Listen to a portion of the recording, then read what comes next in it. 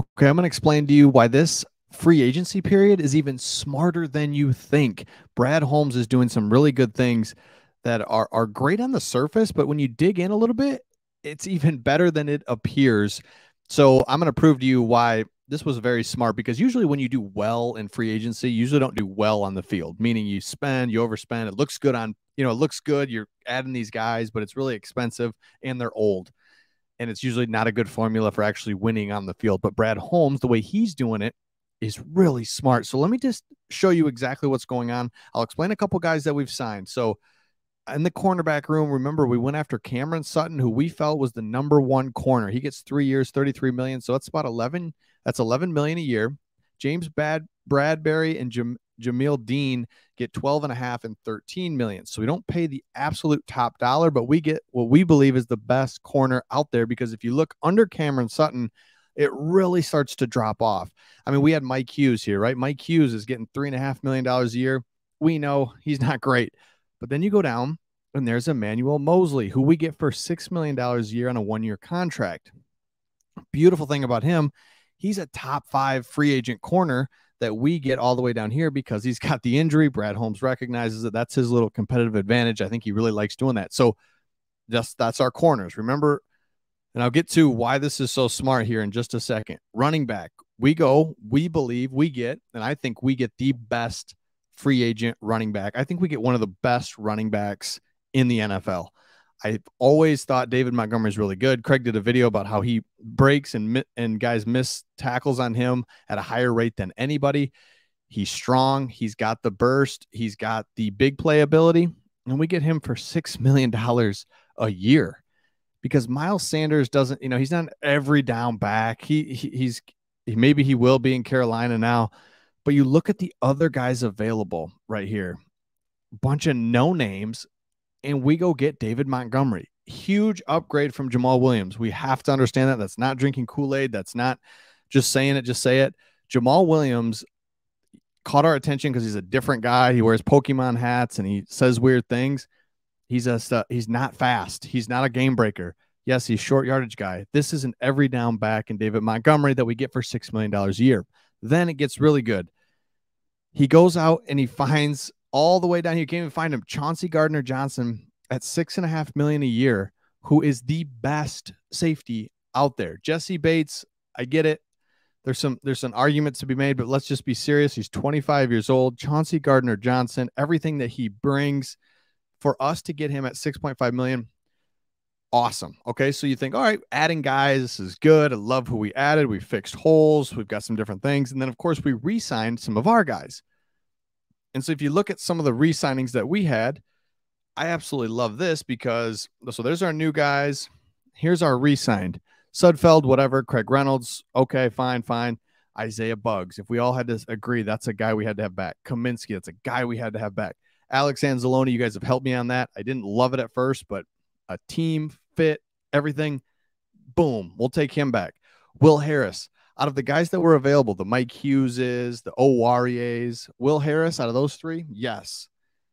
Badgley, love it. Get him back. So you re-signed all your gotta have them guys. Thank you, Brad Holmes, for doing that. You did that as well. Signed elsewhere guys. Look, would love to keep Evan Brown. We filled that hole, but Hughes, Owarie, Josh Woods is only the only other one I would have loved to see us grab back.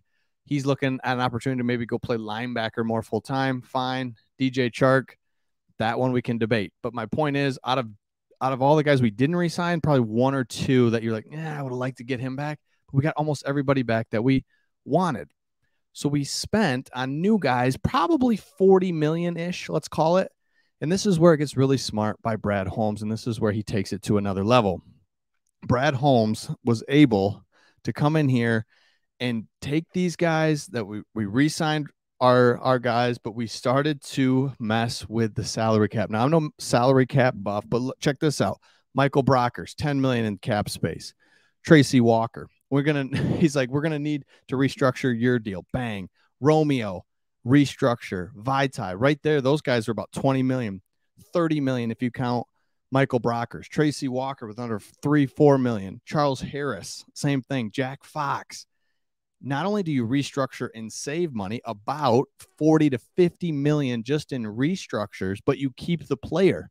So we keep Romeo, the Charles Harris, the Vitae for, he's going to be able to play tackle, guard, center, and you save money. So you spent about 40, 50. I mean, we could get down granular here, but you spent 40, 50 million dollars on new guys, big impact guys, but you saved 40, 50 million dollars on the restructures and you kept the player. So it's like you added two separate waves, if that makes sense. The new guys plus the existing guys of the Romeo, Okwaras, Vitae, Charles Harris. I mean, there's three guys right there, and Tracy Walker that really didn't play last year that are coming back into your team that you saved money on. So you've just added about 8 new players. Like we could have easily cut those guys, the Tracy Walker, Romeo. We could have easily cut Tracy Walker, Romeo, Vitae, Jack Fox. Probably wouldn't cut him, but Walker, Romeo, Vitae, and Charles Harris, we could have easily cut, but instead, hey, we're going to basically cut you, and then we want to re-sign you. That's what we did. We're going to cut you, but don't go out there. We're going to re-sign you to a good deal. You'll like it. But it saved the Lions $40, $50 million, just what we spent. So Brad Holmes, it's not, and Lions fans, we keep saying this, it's not that he's adding the right players, it's that he's doing it the right way. You cannot go out and just throw money at guys, big names, just to get them to come in. While that would look good on the surface, and while that would energize the fan base and maybe the team, we've seen that in the past. The Dre Bly's, the Azahir Hakeem's. We've added over the years free agents, Golden Tate, you name the free agents, Glover Quinn. All these guys have worked. Maybe they didn't. Who knows? Free agency. But at the end of the day, it just did not work. You didn't have a culture. You didn't have all the things. So now we've got a culture. We've got a GM being smart, but really effective in free agency. And now you've got a GM that's not even his specialty. That's not even what he's known for. He's known for the draft. So let me know your thoughts in the comments about Brad Holmes, what he did in free agency, and how good that was. Now, as we head into the draft, as we look for what he's going to do there. So I just am excited for a GM that has us on the right track in free agency and in the draft. And because what this is going to be is sustainable, and that's what we've always wanted as Lions fans. We've always, okay, we've had a good season here, bad, good season, bad. Now it looks like we could just be kind of good all the time and then really catch the right season, catch the right circumstances, and really make a run at the playoffs, in the playoffs. So let me know your thoughts in the comments, and I will see all of you on the next one.